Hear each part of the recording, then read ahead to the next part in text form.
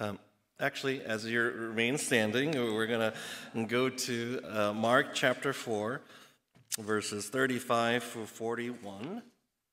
Mark chapter 4, verses 35 through 41. And again, the title of today's sermon is Fear and Faith. Hear now God's word. On that day, when evening had come, he said to them, "Let us go across to the other side." And leaving the crowd, they took him with them in the boat, just as he was. And other boats were with him. And a great windstorm arose, and the waves were breaking into the boat, so that the boat was already filling. But he was in the stern, asleep on the cushion. And they woke him and said to him, "Teacher, do you not care that we are perishing?"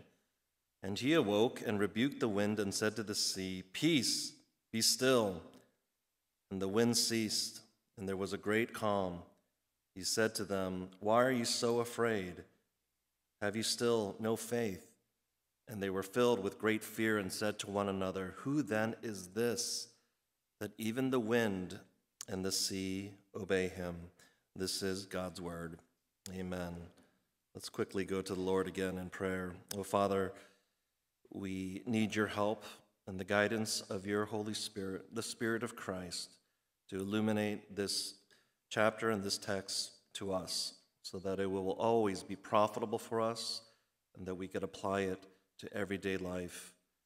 Thank you, God, for our families here, for our mothers especially, as we remember them, as we honor them, as we lift them up in service, but also in prayer.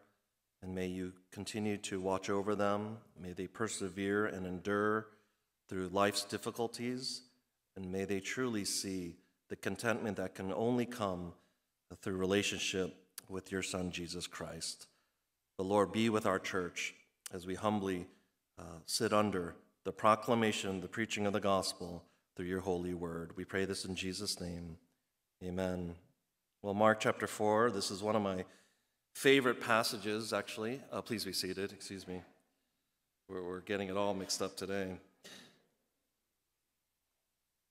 This is one of my favorite passages from all the Gospels.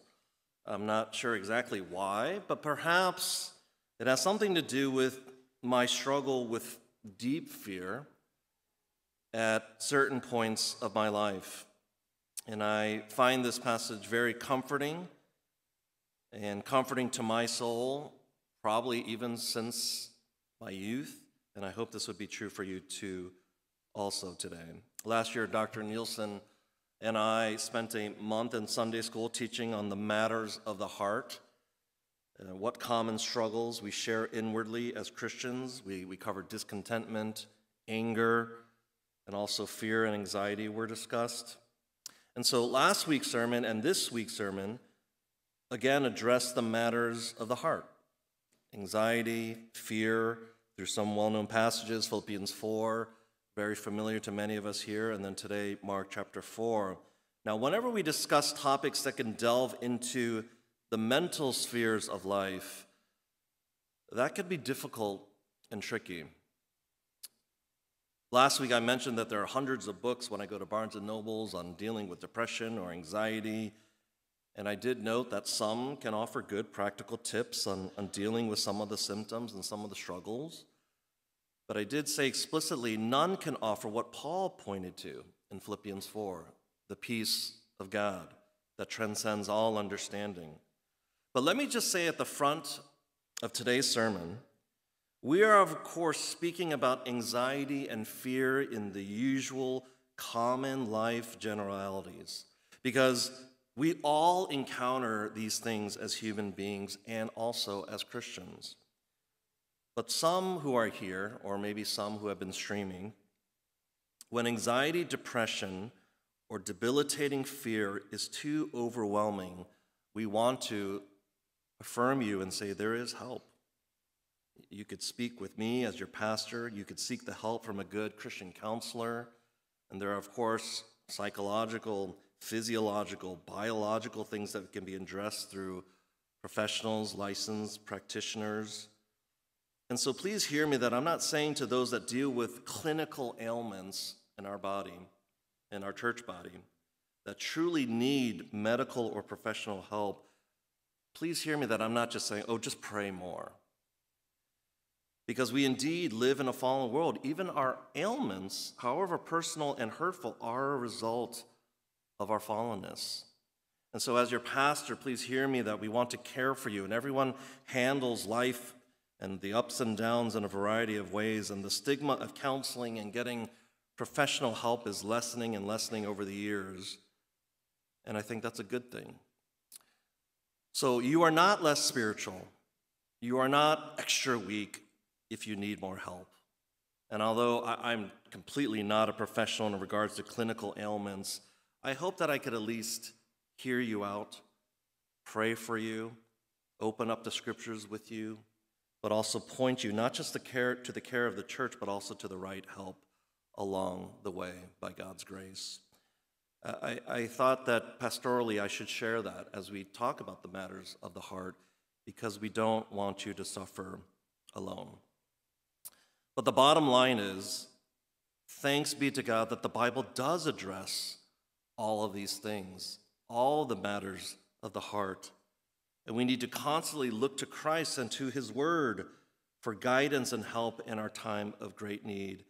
And that includes our bouts with anxiety and fear. Now, if I ask you to come up to the mic and tell all of us what you fear or what you fear most, I'm sure there'll be some common answers and perhaps some very unique types of fears. Some of you might say you fear about your future a lot. Some of you might say you fear you'll never really find a true purpose in life. On a lighter note, some might say, I fear clowns, or I've had two friends that had a very, very big fear of seeing anything with spots or polka dots, and I couldn't understand it. But sometimes fear is that way. It's very unique to people. It's very personal. It sometimes transcends our own understanding or logic. Well, for me, I've shared many fears with you, embarrassingly, over the last year and a half. Roller coasters comes first to mind. But I've also said a couple of times I have a great fear of open waters. And I imagine I would have been just as petrified by what the disciples encounter in today's narrative, one of my favorite stories in the Gospels. And as we go to Mark 4, allow me to explain some of the just simple background context. These boats that were used in the Sea of Galilee, where Jesus and his disciples were some 2,000 years ago, were roughly about 26 feet long. They weren't huge things. They didn't have motors or bathrooms or kitchens below deck like we have today. It was just a bare-boned wooden boat. And some of the disciples were professional fishermen and were accustomed to these smaller vessels. And we'll explain why Jesus and his disciples get on the boat in the first place in a minute. But with that backdrop, let's look at verse 35 again. On that day when evening had come, he said to them, let us go across to the other side. And leaving the crowd, they took him with them in the boat, just as he was, and other boats were with him. And a great windstorm arose, and the waves were breaking into the boat so that the boat was already filling. Now, this was typical for the ministry of Jesus Christ. He would spend a lot of time ministering to people, either teaching his own disciples or to the massive crowds that were finally gathering more and more as kind of the fame of the name of Jesus, our Jesus, spread across the region. So he was preaching, he was teaching, he was spending loads of time with people, to the point where he would be exhausted, physically, emotionally, and he would have to frequently go away with the disciples to get rest, recuperate, even for physical safety. Now, I'm not sure if the other boats that were there were with them were just followers, but that's not really needed for interpreting what is happening here. But look at verse 37 again. A violent storm erupts quickly. The Sea of Galilee, some of you have traveled to this region, is still known for this today. Because it's many, many miles below sea level, it could create a lot of abrupt windstorms and chaotic waters. And storms over water, of course, can affect sailing rather abruptly and suddenly. You can't really prepare for it. It says here that waves were breaking into their boat. May that never, ever happen to me. Now, the boat was already filling with water, so obviously you would assume you'd be scared out of your minds, even if you didn't have a huge fear of water. But let's pick it up again in verse 38. Where was Jesus? But he was in the stern, asleep on the cushion. And they woke him and said to him, Teacher, do you not care that we are perishing? Remember that line, because it's very important to the whole of the text. Teacher, do you not care that we are perishing? First of all, this shows, on one hand, an element of the fact that Jesus is truly the God-man. Truly man, truly God, truly divine. He was 100% human, 100% divine, as we'll see his divine power in a moment. But Jesus, like you and me, needed sleep. He was human. He wasn't awake 24/7, healing and teaching people. And as John Calvin noted, he wasn't pretending to sleep so that he could test them. He was actually asleep. He needed to recuperate physically. He needed to get away, regain physical strength, something all of us can be reminded of, that we need this. Yet a glimpse into his divinity will show that in this narrative that he is divine because he is not afraid of precarious circumstances that come about in life, even if waves are crashing into your tiny boat. But on the flip side, it is his disciples that are scared out of their minds because they think they're about to perish. Don't you care that we are perishing, about to perish, teacher, rabbi? You'll notice that it wasn't just one of the disciples that was scared out of his mind. It says they collectively woke him up and said this to him, don't you care? Oh, we're all afraid. And if you look at all the synoptic gospels, Mark, Luke, and Matthew, side by side, if you just, even on your computer, just copy and paste and put it side by side, you'll notice that Luke 8, Matthew 8 only give the account that the disciples woke him up and said, we are perishing. It's a very shortened version of what we find here in Mark chapter 4. But I'm so thankful for Mark 4 because I'm glad we could see the human side of these disciples in a more microscopic way in the Gospel of Mark. Actually, I learned this in seminary some 15 years ago, that the Gospel of Mark, one of the main themes in that whole Gospel is discipleship failure, that they're exactly like us, that they struggled with trust, that they wanted to do what was right, but sometimes would do the opposite, and they're failing and failing and failing over and over again. And here they question the goodness of God, the goodness of their Savior, the goodness of their teacher. Why don't you care? You see, friends, we are human beings, and humans naturally have a sense of fear, feeling dread. We call this a natural, carnal fear. Now, we don't all experience fear at the same level as others, but we all experience, in some way, natural fear. But the first point that we should make is this.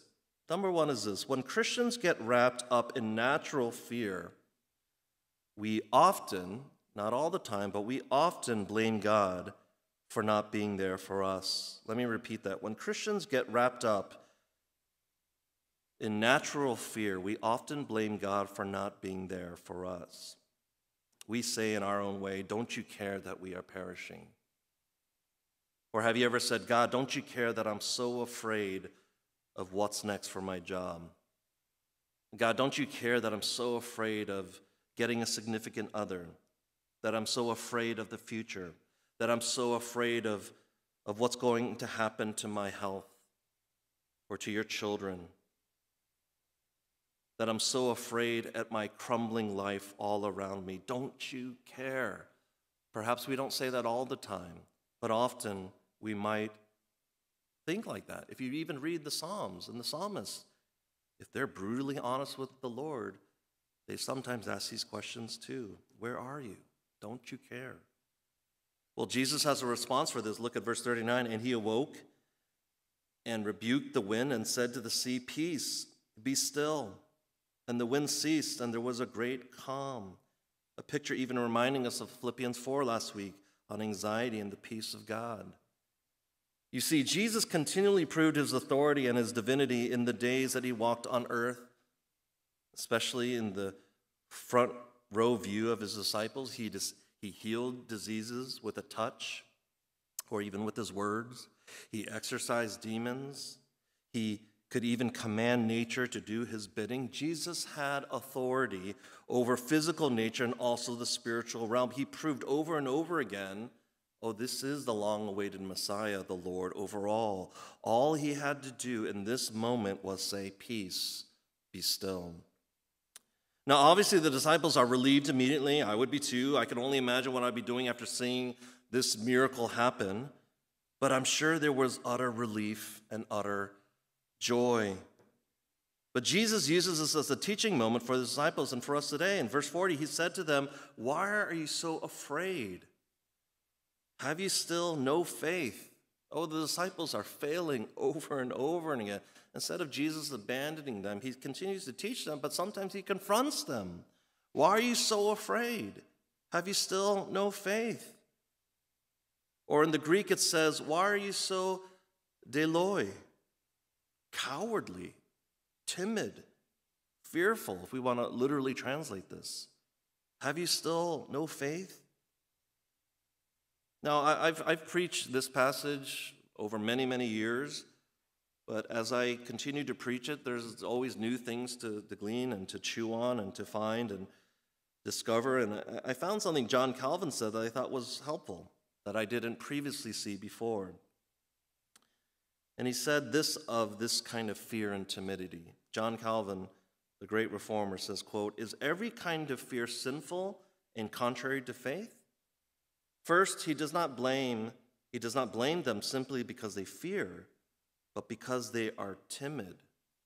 Mark adds the word so. Why are you so timid? And Calvin goes on to say it's natural to have fear. But the disciples quickly turned that natural fear into dread.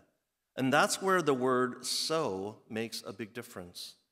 If I asked you all to raise your hand if you've ever experienced a feeling of fear this year, we'd all confidently raise our hands. But would you admit that sometime this year you were caught in the so part? Oh, Robin, why are you so afraid? Meaning Jesus would ask us, why are you in this pit of dread? Calvin is saying that this sense of fear is not a sin itself. It's allowing that fear to turn into mistrust. And I think if we're honest with one another, we all struggle with that temptation. And I'm not ashamed to say that there were points in my life. You could meet me in the office or whatever, grab coffee. I could share all the points in my life that I've allowed natural fear of certain things turned into borderline despair, mistrust, and full-fledged fear. And although Christ never let me go through those points, I did sway back and forth in certain moments because I was allowing the fear to take greater and greater root in my heart. And so if you want to visualize this, natural fear is simply the sprout peeking out of the soil. Spring is, I think spring is here. And so when we're gardening and we kind of see the first shoots sprout out, that's what we call a natural response to life. But mistrust and dread is the full bloom of natural fear, if you want to visualize it that way. Something our Savior rebukes and calls us to turn away from. And so I did, by God's grace, in those very dark moments of my life. And I hope you can also. I know you can, by the power of God, as we'll all confront this sooner than later. Some of you are saying, I haven't really hit that point in my life yet, Robin, where I felt full bloom fear. But perhaps there will be a day soon or in the future or even the distant future. And I pray the Spirit will remind you of Mark chapter 4 about this concept of natural fear turning into or being tempted into full bloom fear. And so big picture here, he's asking his disciples about faith, hence our title today. This is not so much about fear, actually, this is about faith. But faith in whom or what? He is not asking, Peter, Andrew, don't you realize this tiny boat can handle a lot? You guys are fishermen, you know this. No, he is asking them why they don't trust him. Because that's what faith is when you bring it down to a simple phrase, it's a simple trusting and believing. And so the second point we see here is that, number two, the antidote to natural full-bloom fear is faith.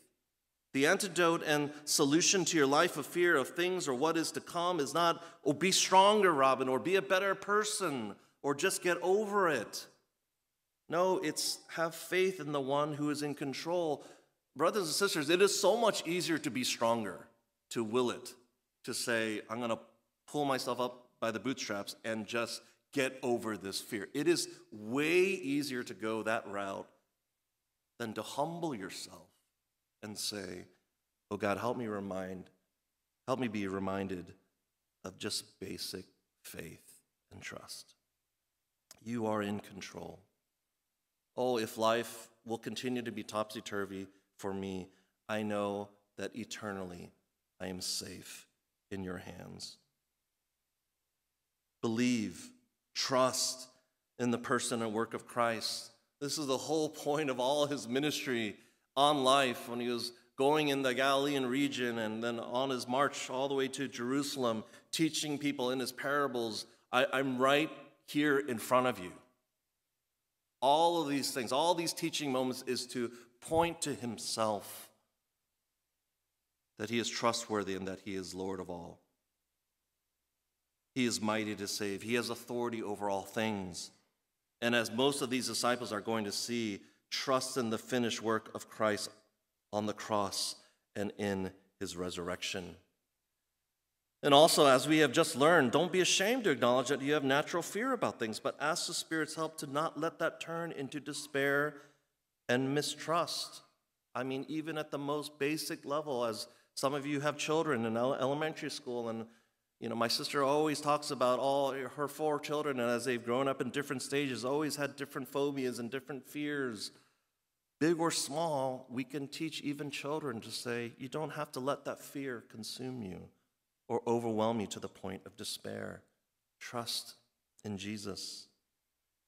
Look at verse 41, and they were filled with great fear and said to one another, who then is this, that even the wind and the sea obey him? It reminds us of Jonah. Remember those last summer, of the pagan sailors that converted to believe in God because they saw the power of God at hand. They were filled with great fear. What happens after God gives you faith by his grace as a free, unmerited, divine gift to you? It's this great fear. And that's the third and final point today, this morning. It produces the true fear of the Lord. Faith, organically and naturally and spiritually, produces the true fear of the Lord. And so when we believe that Jesus is truly Lord of Lords, having the supremacy over all things, you get filled with, quote unquote, great fear. Now, this is actually different. Some of you guys take particular note of these kind of things. This is in the Greek. It's a different word used in verse 40 of, you remember, being afraid. This word is from, in verse 41, the root word phobos. We get the word, of course, phobia from it. It's obviously different than how we use it in today's context. It's usually a negative connotation when we hear of phobos or phobia. But the essence of its meaning is reverence, a sense of awe, respectful. It's a different kind of fear. It's a godly fear, if we could put it that way. Psalm 111, verse 10, you could write down that reference. The fear of the Lord is the beginning of wisdom. All those who practice it have a good understanding. His praise endures forever. Oh, but like most of us, we need that phrase to be unpacked a little bit more. What is the fear of the Lord? Well, Michael Reeves, our men's group, studied this last year. In his books on the subject, says the fear of the Lord is not a negative thing. Let's recapture what it actually means biblically. He says, quote, the fear of the Lord is an intensely delighted wondering at God, our Creator and Redeemer. An intensely delighted wondering at God, our Creator and Redeemer. Or he says elsewhere, quote, this type of godly fear is not a gloomy fear marked by anxiety, but a heartfelt and happy enjoyment of God as creator and redeemer, end quote. You see, this word in the Old Testament, in Psalms, and then earlier in our meditation passage from Proverbs this morning, is the same translated word found here in Mark chapter 4. This godly fear, this fear of the Lord, this is a fear to be desired, actually. This is not a scared, natural fear that we associate with as humans. This is a supernatural fear that is in awe of Christ for who he is. He could even command the seas and what he has done and what he continually does on our behalf. And part of it is faith being activated in us through his Spirit, recognizing who God is and what he does allows natural fear to turn into godly fear, something to live by. 2 Timothy 1:7. I'll read this quickly. For God gave us a spirit not of fear, this is a carnal, natural fear, but of power and love and self-control. And so our response to this gift of faith is not a stagnant one. It's supposed to be challenged and indeed strengthened as we grow. This is why Jesus confronts them. He doesn't just give them a hug and say, it's all going to pass, and everything's going to be fine. But he confronts them. Why are you so afraid? Oh, be strengthened in your faith. Because indeed, Christ challenges my faith, your faith, all the time. Challenges, but yet also at the same time strengthens faith that trusts in the work of Christ, believing in him. And as one author says, this greater fear overcomes all natural fear of what is to come, what you dread. Now, of course, until we get to heaven, it's not a perfect kind of equation. But yes, the fear of the Lord helps us to overcome natural fear of what you dread. Remember that one of the disciples' main fears was being forsaken. Jesus, may you never die. Well, why do you keep talking about going into your death? Stop talking about that. Stay with us forever. We're going to have a great, great life together here on earth. That was one of their main fears, of being forsaken. Well, Hebrews 13, the author says, be content with what you have, for he has said, I will never leave you nor forsake you. So we can confidently say, the Lord is my helper. I will not fear. What can man do to me? Or Isaiah 41, for I, the Lord your God, hold your right hand. It is I who say to you, fear not. I am the one who helps you. And of course, Matthew 28, and behold, I am with you always to the end of the age. We mentioned this before, but the most frequent command in the Bible is to not be afraid. Maybe some of you guys don't know that, but fear not is the most frequent and repeated command in all the scriptures. And I've read a reference that the command of fear not is used 365 times in the Bible. I mean, that is significant. Do not be afraid. Fear not, God says, I'm the one who helps you. Jesus never promised a life free of suffering or problems or strife or bouts with natural fear. He promised that he'll be here for us, never to forsake us, to be for us and not against us, to strengthen our faith in him. That inevitably drives out carnal fear that blooms to the sin of mistrust. Paul Tripp, a wonderful Christian counselor, preacher, author, says this, that faith is carrying with you such a deeply rooted fear of the Lord, fear of God, that you have hope and courage in situations where you would have once been afraid. And so does fear of him overwhelm any other fear you would have? I look back at my life in all those moments of dread and of the dark night of the soul and of irrational fears or all-consuming fear. And I would have to say, yes, that when I started to realize my faith in Christ, that could overcome any other carnal fear that you have. And I say that with complete honesty and being upfront with you. If that was the opposite case, it would be hard for me to preach that and just say, yeah, that's possible, but in my heart saying, no, it's not possible. No, I think in my life, in those very difficult moments, the fear of the Lord, that delighting in the wonderment of God, the happiness that I feel when thinking about my union with Christ, the Son, the Savior. Yes, at the end of the day, it overwhelms and quiets carnal fear. Paul Tripp says this, I don't like reading lengthy passages, but I think this is very helpful for us. Paul Tripp says, quote, "You see, your greatest difficulty doesn't exist outside of you. Your greatest difficulty exists inside of you. The greatest storm in your life is not a storm of nature. The greatest storm of your life is called sin. The waves of sin beats at the borders of your heart. And like the disciples in the boat, you have no ability in whatsoever to beat it. It's only awe of the saving grace of the Lord Jesus Christ, a recognition of the sufficiency of his sacrifice, the Christ that will give you hope in those moments when you are faced with the reality of your deepest difficulty, and you're faced with your inability to defeat it. Do you run to the Lord for the peace that only he can give?" End quote. Very helpful to say, am I just going to get myself out of the rut of fear, or am I going to turn to the Lord, the Prince of Peace, that only he can give? And so how would you cultivate greater fear of the Lord? By trusting, resting, believing, aided by the Holy Spirit, but also by obeying all that he has commanded, abiding in him, reading his word, and trusting it and obeying it. And this bleeds into our application portion that I'll jump down to. What we talk about a lot here is the ordinary means of grace. That through the ordinary means of grace, what are they? It's prayer, it's meditating on God's word, it's sitting under the proclaimed preaching of God's word, it's the sacraments.